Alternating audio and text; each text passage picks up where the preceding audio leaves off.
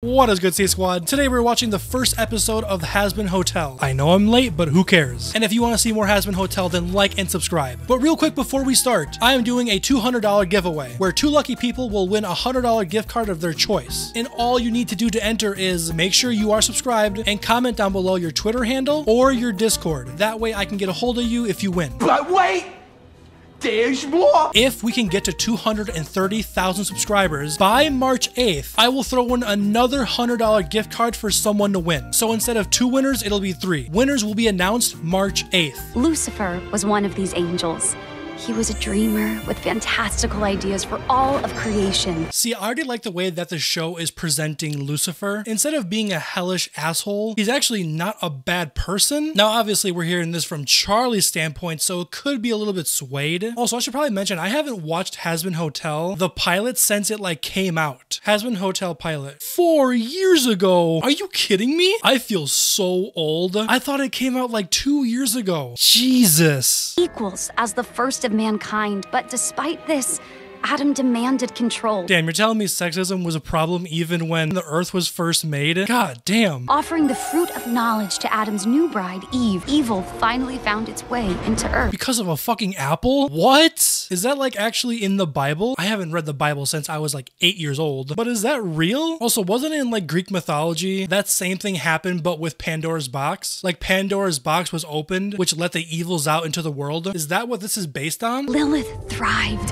empowering demonkind with her voice and her songs. That's so cool. So Lucifer wasn't even the one that built up hell in the first place. It was his wife. Now that's already a really cool concept, because then Lucifer's kind of like the good guy. That's cool. Oh shit. Did you hear all that? Yeah. Wait a minute. Wait, was Charlie's eyes always red? I don't think it was. Look, I love the pilot so much, so I'm not gonna try and complain too much. I know. Don't worry. I enjoy your theatrics. Are you okay? There's a massive storm going on right now. I'm sure you can't hear that through the mic.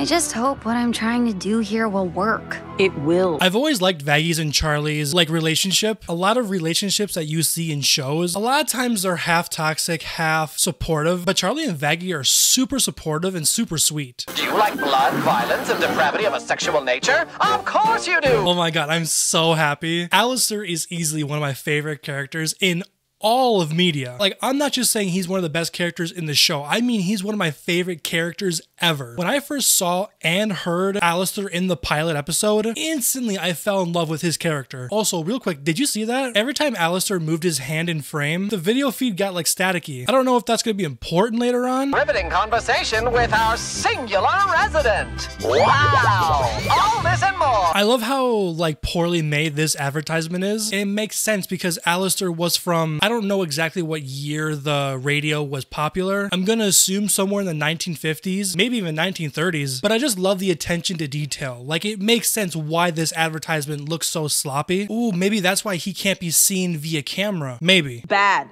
The word you're looking for is bad. Funny, I was going for hilarious. Is Alistair's voice different? Yeah, Alistair's voice in the pilot had way more of a radio effect. I thought maybe I was going crazy for a second there. Honestly, I kind of like it. It's easier for me to understand what he's saying. I actually like the change. Everyone remembers me from my radio show, the proper medium to express oneself. I just love the way that Alistair moves. I love the way he talks. He talks in such a classy way. The way he talks makes you forget that he's a demon. Sorry, scratch that. He's a demon lord. He's such a fascinating character. Alistair's that perfect mixture of intriguing, fun, but also in the back of your head, you have to keep in mind that he is a demon and he will kill you. But you insisted on this noisy picture box advertisement, so I had a little fun with it. Oh, I'd also love the attention to detail that the TV that Alistair uses is an old-fashioned TV. It's not a new one. Talented celebrity you have right here.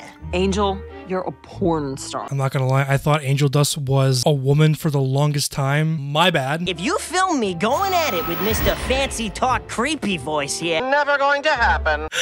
Oh man. I like how they did like a little callback to the pilot. Editor, play the clip. And what can you do, my effeminate fellow? I can suck your dick. Ha! No. Your loss. In all honesty, I never really liked Angel Dust's character. I hope there's more to Angel Dust. The gag reflex, the holes, the chest fluff, everyone thinks of tits. Hold that thought. Oh, Charlie's picture for her dad's caller ID was cute. Why do you think I'm here?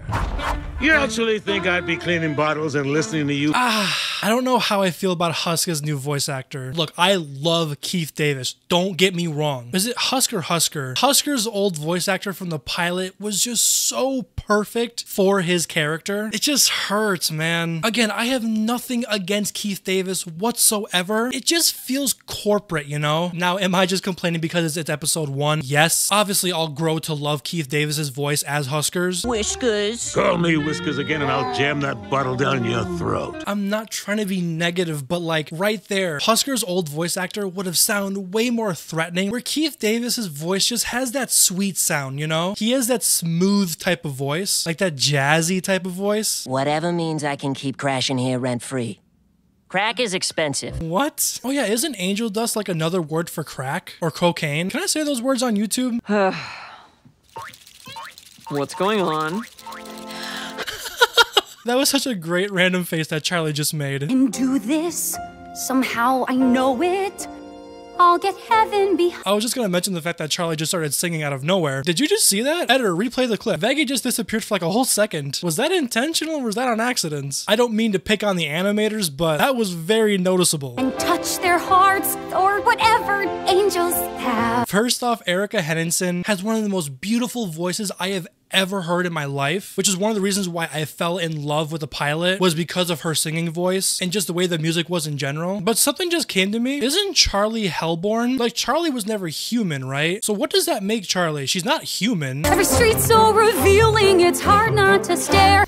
What did I just see? Actually, why am I even questioning it? It's fucking hell. I'm so happy to finally be watching this show. You guys have no idea how long I've had to stay off of TikTok. I didn't want to get spoiled with anything with this show. And now that I'm finally able to watch it with you guys, oh, it feels so good. If I can show them the dream I've dreamed that any soul can change. Am I the only one that kind of gets that Disney/Pixar vibe from this musical? I don't know if it's because of the blonde hair from Charlie. She's giving me that Rapunzel vibe from Tangled. Like, what was that one song from Tangled when Rapunzel was singing like early in the movie, wanting to go see the lights? That's what this song is reminding me of, and I don't know why. Look, if your music is being compared to prime Pixar, prime Disney, that's a good thing. From the porn studio where the cinephiles go to. Oh my god, that change in like tempo by both Charlie and the instrumental, that was amazing. The pilot had one of the best displays of modern musicals I've ever seen, and already in the first song, this show is already blowing me away. I'm so happy to finally watch this. Then I don't give a crow that his brain's got in my eye.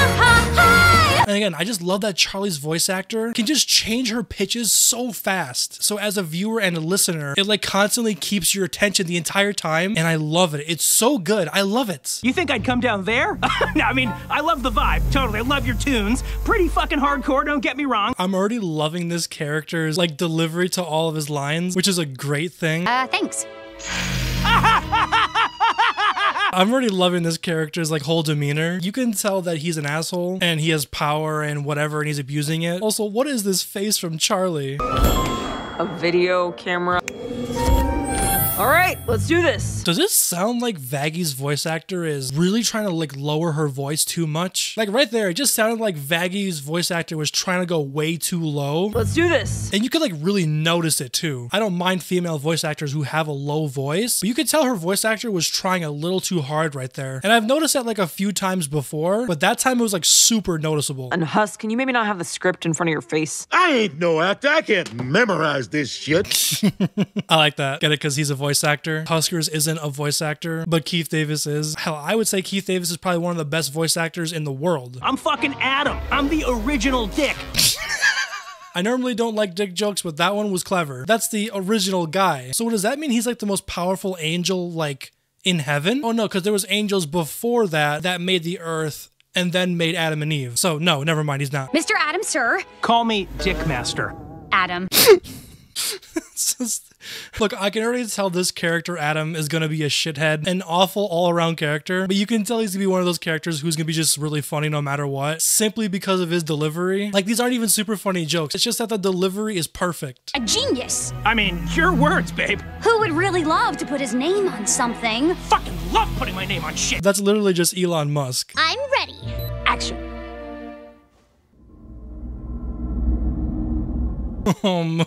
What? That was just so random. Let's roll again. Okay. Action. Can Nifty just not, like, talk in front of a camera? Does she have, like, the same problems as Alistair? Well, not problems, but, like, side effects. Now that I think about it, I don't know a whole lot about Nifty. I'm pretty sure the pilot didn't talk much about Nifty besides she likes to clean shit. Because it won't be so entertaining to watch over an empty hotel, will it, shit ass?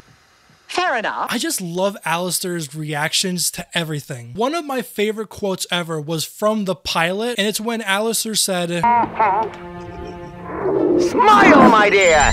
You know you're never fully dressed without one." That quote has always stuck in my head, which is why I always try to smile a lot whenever I'm recording videos. But I also just love Alistair's response to everything, even when he doesn't say much. Remember, Alistair is a powerful demon, one of the most powerful demons in hell, and yet he's always classy about everything. Everyone makes mistakes. Angels don't make mistakes. You really think that? Oh man, so I already see where the story's kind of heading to. They think they're worth more than everybody else. I wonder in this show how the rules work. Like, if you're already in heaven, can you just do whatever you want since you already made it? Like, no matter how bad you are in heaven, can you not be brought back down to hell? It'll be a happy day. Let me stop you right there. Save us all precious time. Okay. If what you're suggesting... Oh, that bass line that just came out of nowhere. Oh, that was great. Let me hear more, please. Sorry, sweetie, but there's no defying their fates, 'cause hell is forever, whether you like it or not. Can I just mention that Adam's design seems way more hellish and demonized than anything in hell. His character design seems way more terrifying than Alistair's. Fair is fair, an eye for an eye.